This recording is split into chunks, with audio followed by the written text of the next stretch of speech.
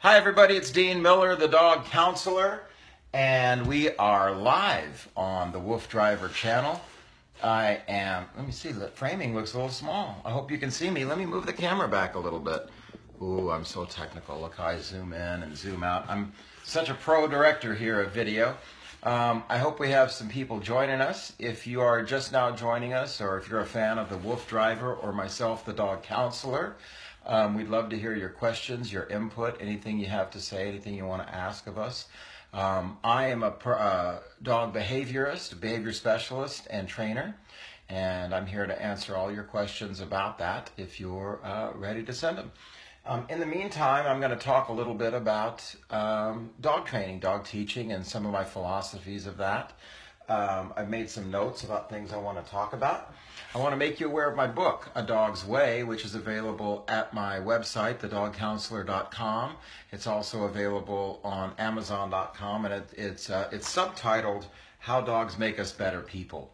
And it's really a relationship book. It's a book about how we relate to our dogs and how they relate to us and how we can have a better relationship with them.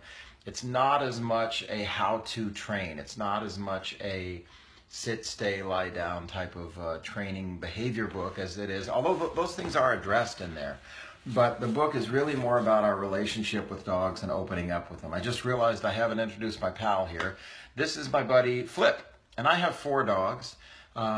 If you've been watching these episodes, in the first few episodes, you met my dog Kirby, who's a white boxer. Beautiful, beautiful boy. He's about 11 years old. You also met my black and white street dog named Henry. I've had Henry about 11 years. He's actually now about 12 years old, and he's a good boy. And this is Flip. And I'm saving the best for last. My 4th dog I'm going to bring in. My 4th dog I'll bring in on a future episode is Penny. And Penny is my special needs child. She, for being the dog of a trainer, she seems to never learn what she needs to know. As you can see, Flip is pretty darn perfect. Now, some of you may have noticed that Flip is missing an eye. I found Flip when he was about 3.5 months old on the street. He was running with his sister Penny, and I rescued him, and he had lost an eye at that point, or lost the use of an eye. So he can't see out of one eye, but he's still a perfect puppy and really, really good. I love Flip. So, let's get right to it. I am, first of all, going to talk to you about some of my philosophies of training. And I'm a person who believes that when you train a dog, it's not as much about what you do. It's not as much about the actual techniques as it is about who you are and what you're presenting. What is your relationship to the dog? So I often say that dogs aren't listening to your words and the meaning of the words as much as they're looking at what you're presenting. So am I presenting a strong presentation, a weak presentation, a submissive, fearful presentation, an assertive, dominant presentation? They're looking at how you are interacting, how you are being. And that's very animal.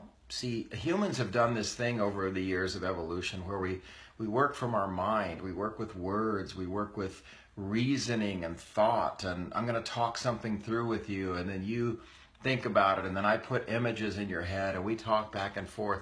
Well, that's not really how a dog is wired. A dog is wired based on living in the moment, which is a beautiful thing we can learn from dogs, is to live in the moment, not project into the future, not be held back by the past, but just live in the moment. But they have the kind of mind that's very reactionary, very associative. Their mind associates with what's going on. So if you do something that associates with something bad that's happened to them, then that's an issue that we have. Then that's the way their mind works. It's a better way to train to sort of be aware of that. So that's what I wanted to kind of talk about a little bit, is when you're training your dog, we want to think about who we are and what we're presenting more than what is the meaning of our words. So for example, you'll hear somebody yell at their dog, "I told you to get off the couch." Well, your dog doesn't know prepositions and nouns and pronouns and, you know, all of these things in a sentence structure.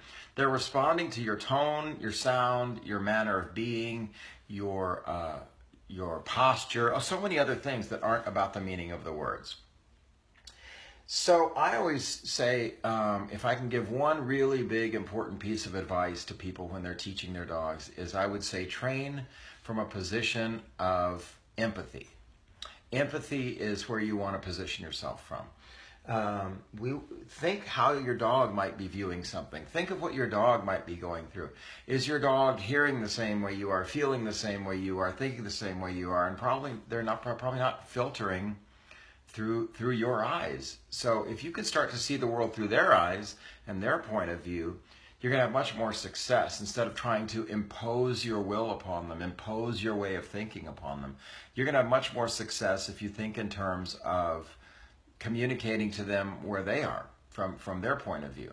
So we want to meet the dog where they are. We don't want to just set the bar really high and start yelling at them in English and hoping they understand what we're trying to get at, you know. So empathy is a really, really important thing. I would say, for example, if you think in terms of a rescue dog, for example, who's had a bad background, a sad background, maybe that dog's been abused or neglected or had some sadness in their past. Well, we don't want to just grab that dog and yell at them and start, you know, telling them what to do and having huge expectations. We have to have empathy for what they've been through.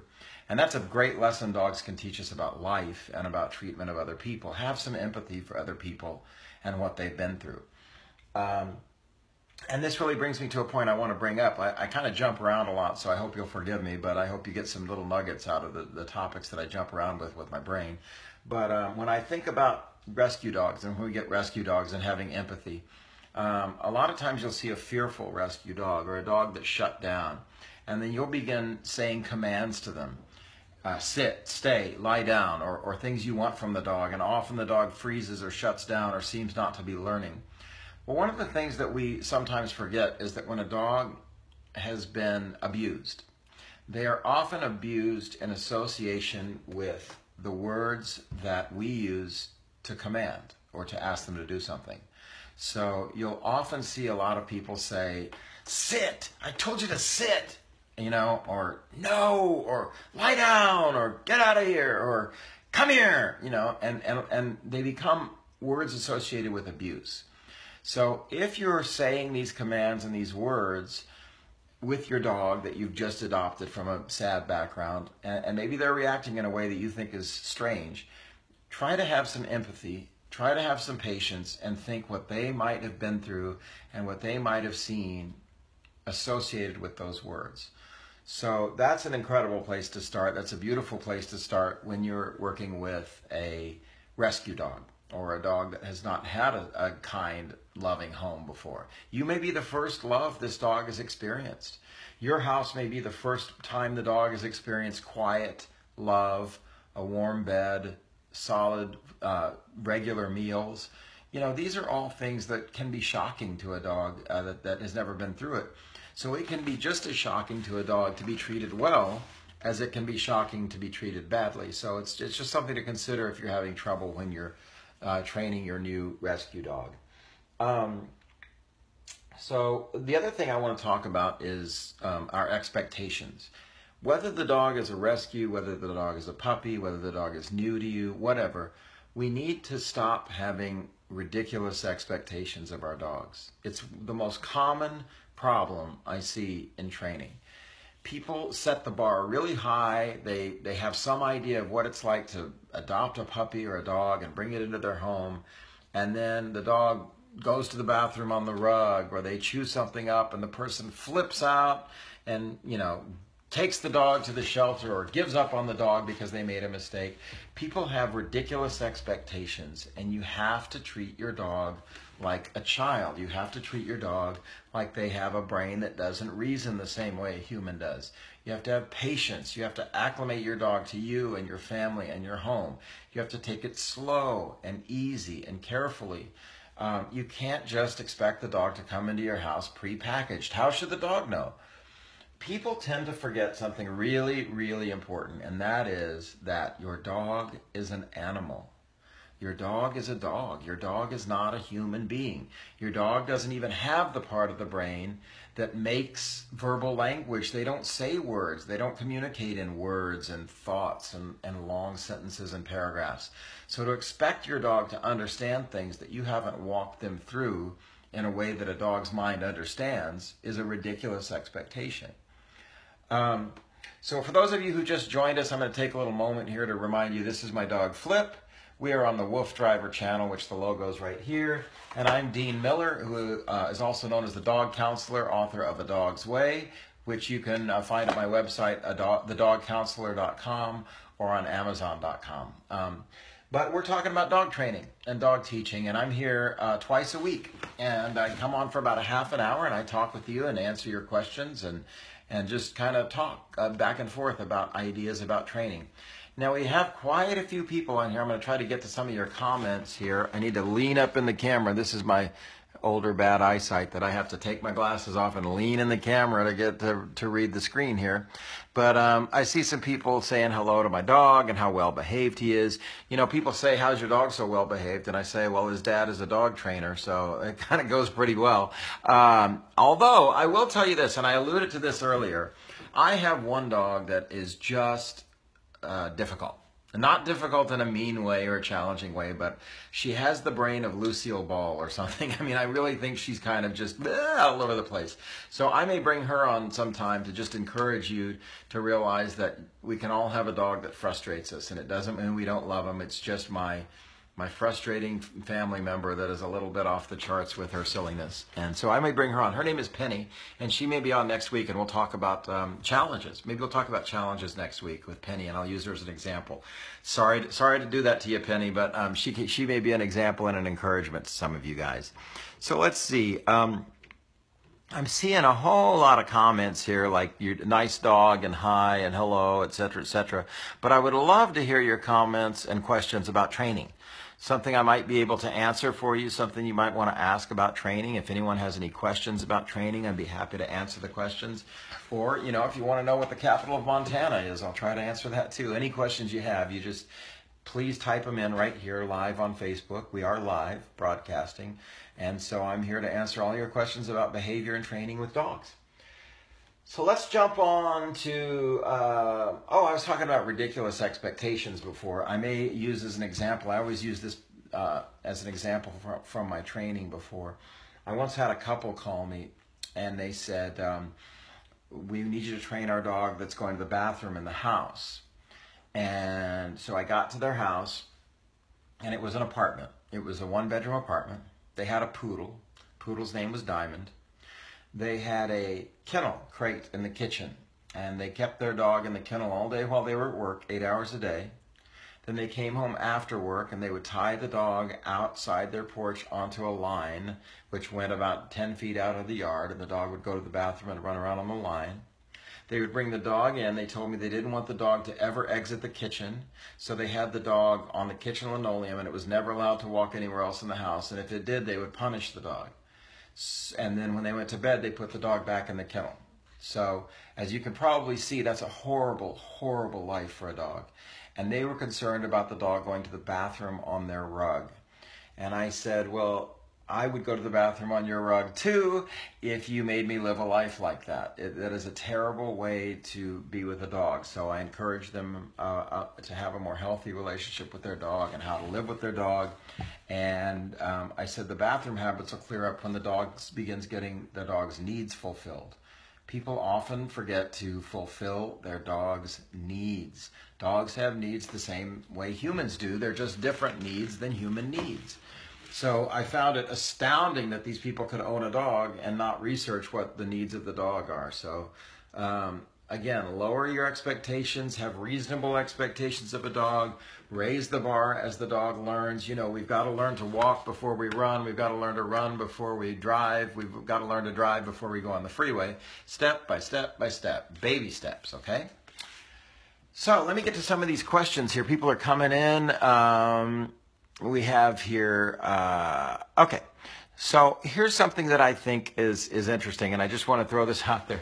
People ask some really complicated training questions and then want a quick answer, and there are no quick answers to training.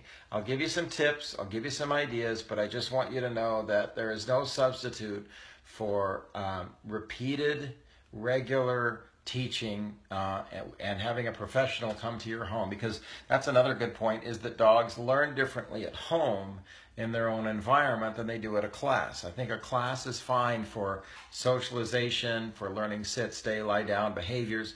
But if you're having, excuse me, problems, fighting or difficulty or challenges, I think there's no substitute for learning at home. But I will give you some tips. I'll give you some ideas. Just remember to consult a professional. You can consult me. I do also do Skype consultations. I do phone consultations, and I travel anywhere in the world to train. If you want to fly me somewhere in the world, I'd be happy to work with you and your dog. So let me take some of these questions. One of the questions here is, my dog tears up and eats his beds all the time. Why? Well, there's not always a consistent why to that question, but sometimes a dog just likes to, like you like to fluff up the bed or make it more comfortable or do something fun or put their smell on it, or dig into it because it's great and it's exciting. Maybe there's something within that bedding that's interesting. There are maybe 50 or 100 different reasons why that dog might tear up the bed. But it's really hard to say to a dog, here's your bed, here's something of your own, now don't tear it up. So it's like giving a child a toy and then saying don't play with it. You can gently guide the dog not to tear up the bed if you watch, and then as the dog is beginning to tear up the bed, say no, give a correction, hand the dog something they are supposed to chew on, a toy or something like that, and then praise the dog gently for taking the toy instead of chewing on the bed. If you want to really encourage the toy over the bed, you can put a little something that smells or tastes good onto the toy. So you might rub a little bologna on the toy, you might rub a little cheese on the toy. You don't have to coat it in it, you just have to put the little smell on it. It indicates to the dog that this is exciting, this is mine, and this is where I should put my mouth. So that is something to consider too. Then you put the toy on the bed when the dog goes to use the bed, and that's going to be a more interesting thing to chew on than the bed, hopefully.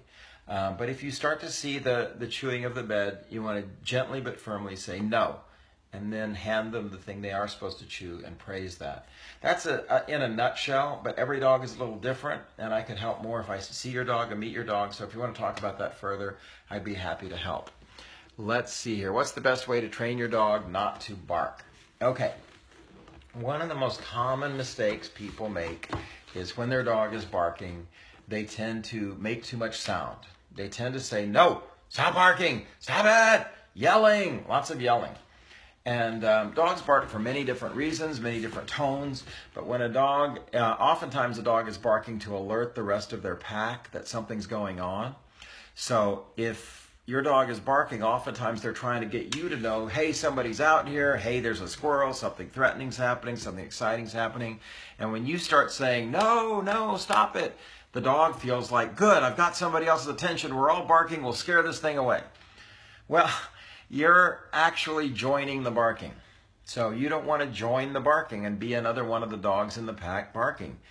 You want to give one low, short, sharp bark. And it sounds a little bit like this. Hey! No! You don't want to say, no, no, no, no, no, no. It's no, with silence after it. Hey! Silence after it. That silence helps the dog to compute and learn what it is you want from them. And the sound is that of a corrective bark as opposed to a warning bark, a sad bark, a mean bark. A one low, sharp bark is an authoritative bark.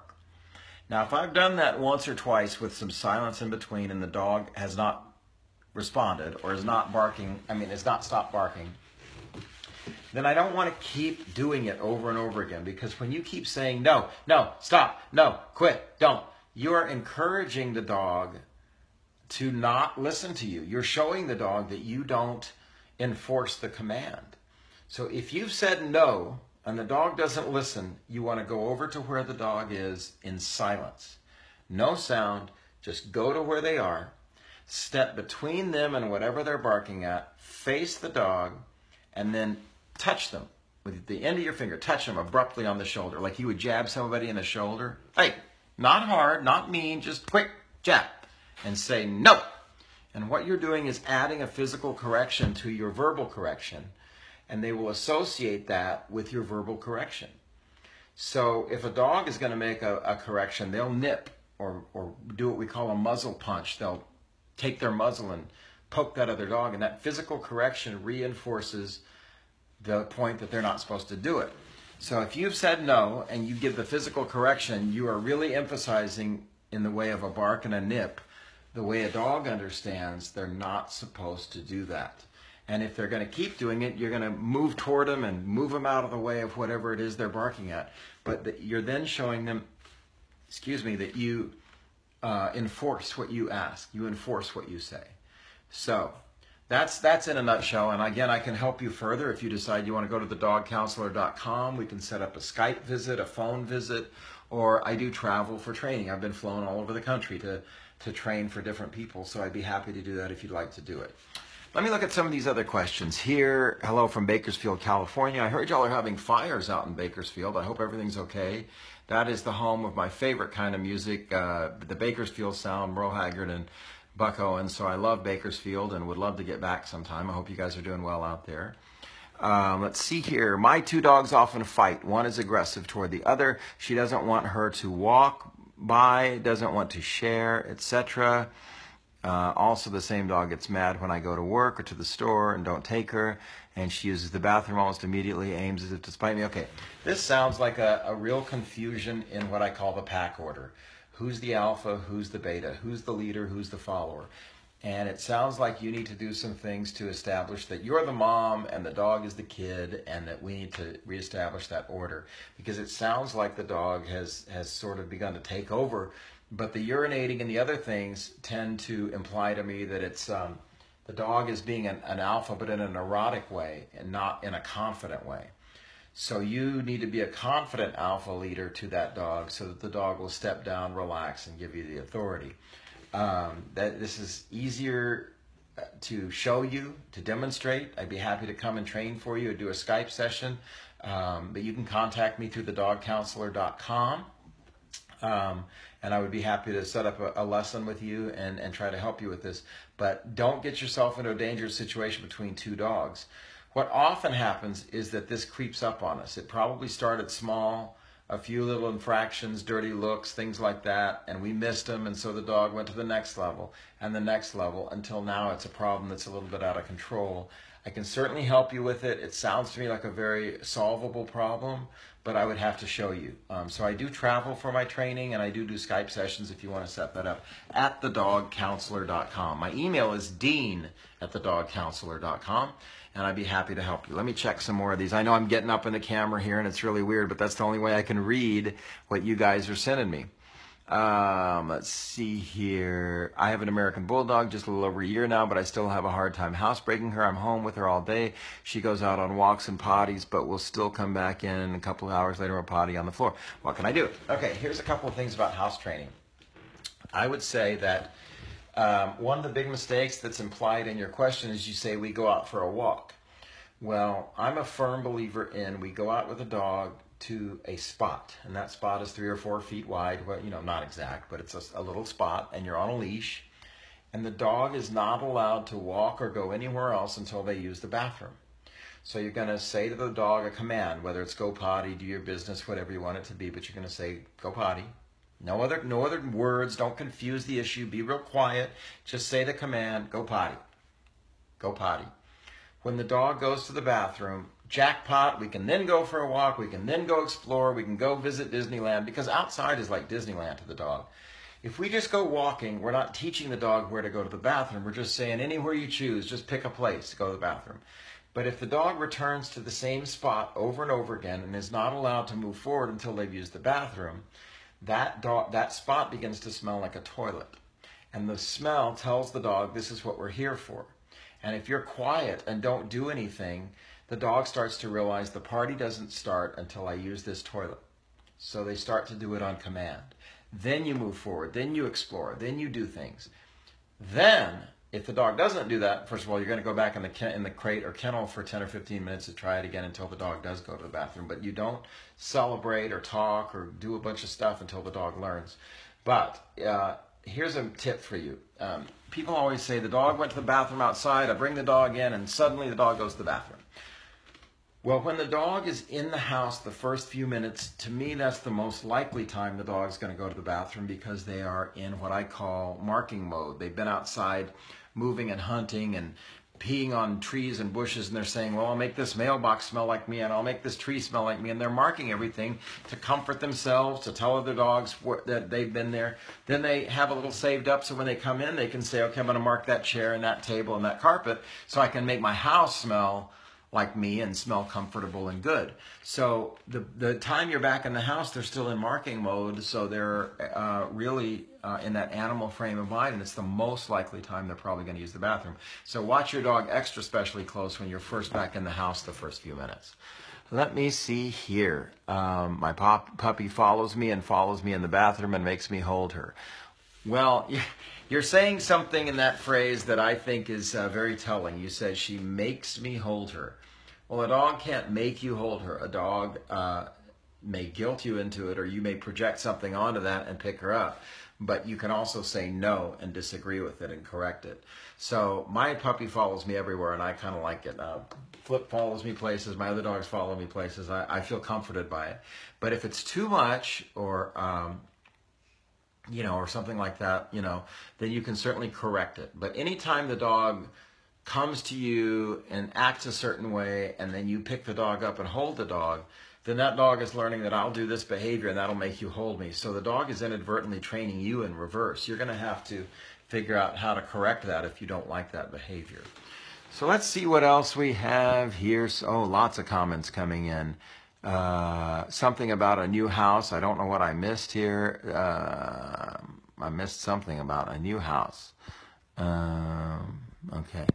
Let's see. I don't know what that means. I have a new house. Oh, you say follows me, but I have a new house. Well, that's probably why the dog's following you. The dog's getting comfortable with the house and wanting your leadership and guidance. So they're probably a little nervous in the new house. But they're not comforted as much by loving stuff when they're in a new place. They want to be led and shown, that you're strong and you control the new place. And I think that's going to help comfort the dog too. I can't leave the house or else my dog will freak. What do I do? Freak out barking. What do I do? Well, we have to correct that, but you can't do it all at once. It's a form of separation anxiety, and you have to break it down into baby steps. You can't just go 0 to leaving the house. You have to break it down. I can easily teach you that, but we'll have to set up a Skype lesson, or I'll have to travel to meet you. But I definitely have huge success with separation anxiety, and I can definitely help you with that if you'd like me to. Again, contact me through thedogcounselor.com, dean@thedogcounselor.com, and I'll be happy to talk to you about that and help you out. I have an English Bulldog, 7 years old, extremely aggressive to other animals except the 2 dogs he lives with. Even though he was socialized as a puppy, he's tried to kill every dog. This is a very serious problem, and he's about 60-some pounds. How do I stop him? I think that's really interesting when people say, my dog is killing other dogs and aggressive and hardcore. How do I stop him? I can't really give you a 2-minute answer of how to stop him. I have to come to your home for a minimum of 90 minutes and teach you some stuff and assess the dog and work with you, which I'd be happy to do. So if you want to book me for a session, I can certainly help you with aggressive dogs. It's a very serious matter. People can get hurt, people can get sued, it can be a liability, it can be a danger to dogs and other people. So the sooner you address it, the better. Many trainers give you harsh methods or false methods, but I've had great success and I don't use either, and I could certainly help you with that. So if you'd like to contact me through thedogcounselor.com, I can help you with your aggressive bulldog. Let's see here. My Yorkie goes crazy with the barking when I come home. I can't step in the hallway and he barks so loud. That is very solvable when you come home. But you're probably doing things you don't realize you're doing that inadvertently ramp it up instead of calm it down, which I can also teach you about. But I have to meet the particular dog, see the particular behaviors, and guide you through it, which I can do. So if you want to set up a Skype meeting or contact me through thedogcounselor.com, I can give you a more extensive answer than I can 1 minute on here. But definitely it has to do with coming in your home, being calm, being quiet, not loving on your dog, doing corrections that a dog understands, and then giving them